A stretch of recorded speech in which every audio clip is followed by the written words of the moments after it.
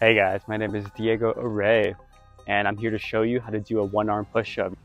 Alright, we're starting off here. Your body's going to be straight like you're doing a plank. You're going to go down, tap your chest to the inclined surface to build up strength.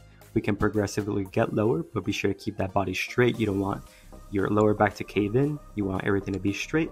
And you can see here different ways that you can get lower and lower. And here we're going to do an explosive variation. Once you build up a good amount of strength, I can do a full push-up.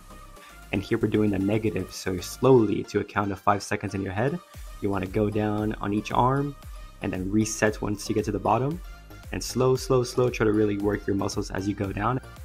And here we go. Once you do that enough times for many weeks, months, doing it 2 to 3 times a week, without a doubt, you'll be able to do a one-arm push-up. And there you guys go. Please like and subscribe. Thank you.